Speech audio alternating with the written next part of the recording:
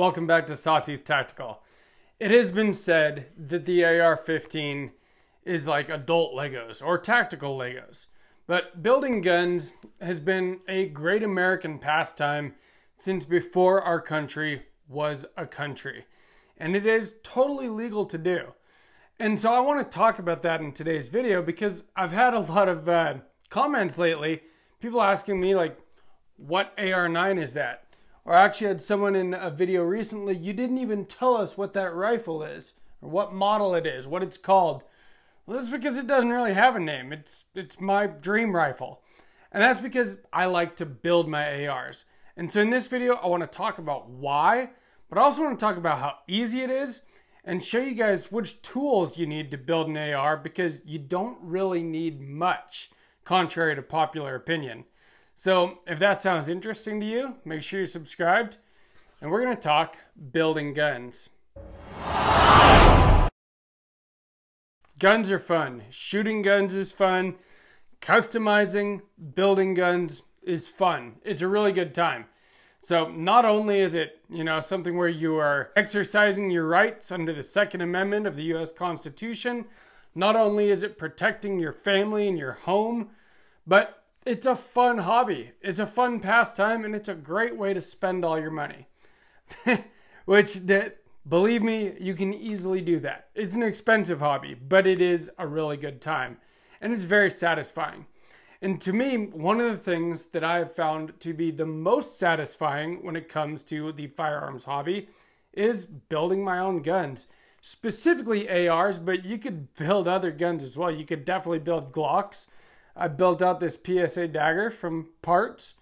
I basically built out my EDC. It was a regular SIG P365, and it's something totally different now.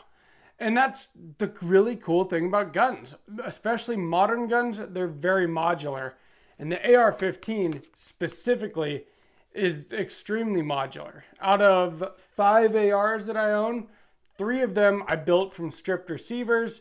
The 2 that I bought have been totally customized, but I think that building them makes a lot more sense than buying and then customizing. I don't know about you guys, but I've had my bank account hacked 3 times just in the last year. I get spam calls all the time. I've had to get new debit cards because it's been such a problem. And that's why I am partnering with Aura. I'm pretty careful about not putting my information out there, but I Googled my email address and there was still tons of stuff about me. Luckily, a lot of it was Sawtooth Tactical. Data brokers literally have all of your information, your full name, your email, your home address, and those of your family, and they sell them to scammers, spammers, and anyone else who might want to target you. That's why I'm using Aura, the sponsor of today's video. Aura shows me which data brokers are using my information and selling it, and automatically submits opt-out requests on my behalf. Check out how many data brokers Aura found that were selling my information. Cleaning up my information helps reduce the amount of spam phone calls and stuff like that I get, and it also protects me from hackers that could use this information to access my social media, bank accounts, or other sensitive information. And Aura does so much more to protect me and my family from threats that I can't even see. Aura is very easy to set up. I don't have to download several different apps for things like antivirus, VPN, password management, parental controls, identity theft insurance, and more. I can get it all in one place for one affordable price. You might already have 1 or 2 of these tools, but not having Aura is like locking the front door, but leaving the back door wide open. Aura is always on, doing the hard work so that I can focus on other things like building this YouTube channel or whatever else that I want to deal with instead of protecting my own personal privacy. I value my privacy and I value yours. You can go to aura.com/sawtooth-tactical to get your own 2-week free trial. I'll have a link down below in the description. The reason that I've been holding this 9mm AR so far the whole time in this video is because this was my very first AR build. And I felt like a 9mm build was a good way to go for a first one. part of the reason at the time I just really wanted a PCC. I was looking at buying one, but that's when I decided to build, because my local gun store, Guffey's Gun and Pawn, carries a lot of Aero Precision parts. And the EPC9, which is basically what this is, was one of the PCCs that I'd been looking at. And they had like most of the parts right there in the store. They had the upper, lower receiver, they had handguards, they had the 9mm bolt. And of course they have Glock parts, which it takes Glock magazines. And so it made it really easy for me. And this is where I'm going to get to my first point about why building is so good. I didn't have a couple $1,000s to spend on an entire gun at the time, but I could afford a stripped lower receiver. And that's one of the great things about building is each time I want a new AR, well, what gets me started is the lower receiver. I go out and bite the bullet, so to say, and I get a lower receiver. And then at that point, I'm committed to the build, and the rest of the parts will follow. I do think that a 9mm build is a great first build because it is simple. Generally, they are direct blowback, so there is no gas system that you have to worry about. Not that the gas system is difficult by any means. Really, none of it is difficult. And it takes a very minimal collection of tools. And so I want to get into that. But I do think that if you are going to build an AR9, make sure you do a little bit of research first, because it's not as standardized as a regular 5.56 or even 300 Blackout AR. And we'll get into 300 Blackout 2 in a minute, because you can basically build it out of the same exact parts as your 5.56 gun. It just uses a different barrel. But if you are going to build a 9mm, just research which parts go together, because that is important. You do need a heavier buffer and spring for the direct blowback action to work. One of the things that I think intimidates a lot of people into maybe not starting to build their own ARs is I've seen a lot of people on the internet put out information out there that I don't think is necessarily true. They say that you need to spend, $1,000 or more on tools just to be able to build an AR the right way. Well, I disagree. Now, you are going to need some tools, but as long as you're relatively handy, and you probably already have some tools, things like, Allen wrenches, Torx. You're going to want Torx, things like that. You need those for certain little things, mostly just things like mounting optics and stuff, though, honestly. So you probably already have those. You do need an armorer's wrench, but you know what? All I ever really use on it is the castle nut wrench. And you're going to use that to tighten up your castle nut on your receiver extension or your buffer tube. Other than that, regular wrenches will work for things like muzzle devices, stuff like that. And then the other thing that you really do need, and this is true if you want your gun to be built correctly, you do need a torque wrench. Now, there are expensive ones, or you can get one like this. This did not cost me much money. In fact, I'll put a link down below in the description to where you can pick this up. I can't remember exactly what the price is off the top of my head, but you'll see it's not very expensive. But you need this so that you can torque certain things to spec, specifically your barrel nut. It is important that you torque that to spec and that you use Aeroshell grease on it. There are certain things that you do have to do the right way, and all of the information is out there as far as how to do those things the right way. YouTube won't let us show how to build guns on the YouTube platform anymore, but there are still tons of videos up that show each step of the process and how to do it right. I think 300 Blackout is a really great build to do for a couple reasons. For one, most of the good 300 Blackout guns that you can buy as full guns out there are pretty expensive, and at least the good ones are. But for two, it's a very easy build also. There aren't really any proprietary 300 Blackout parts necessarily, except for the barrel. 300 Blackout uses the same bolt carrier group as your standard 5.56 AR, because 300 Blackout was designed to be able to shoot out of an AR-15, and so it uses the same case head size. It's the same bolt.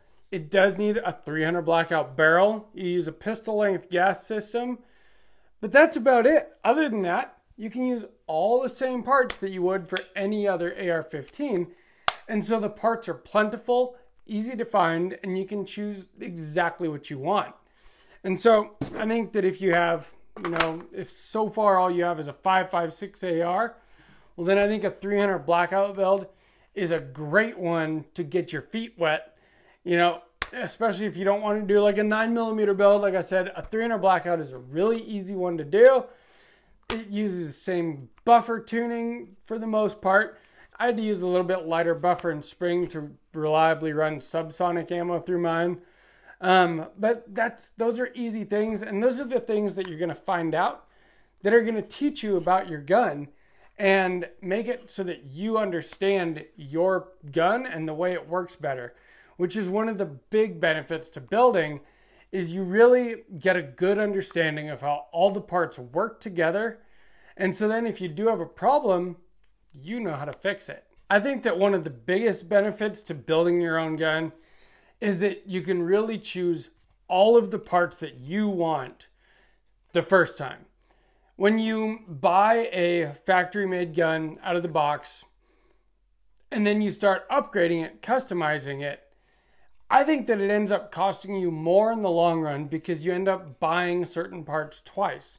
You change out a handguard, well then you've bought that original handguard that was on the gun, and then you've bought a new handguard.